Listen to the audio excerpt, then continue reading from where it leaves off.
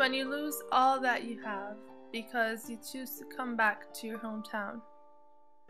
It's when you come back to learn your language, more about your society and culture, then end up being trapped in a huge apartheid wall, cutting you off from the city of God, that one place which means the world to you. It's only when you're an American citizen and you're denied your right to Palestinian ID, not even a visa renewal. It's when you feel like a captive.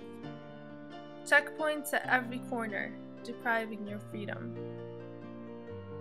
It's also when you decide to stay a little longer because you want to experience the suffering of your people under the Israeli occupation.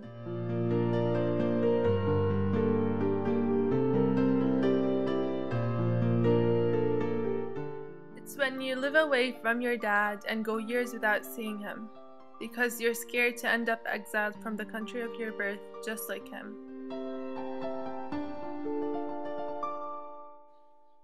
It's when you're depressed. They are stumbling at your shattered soul.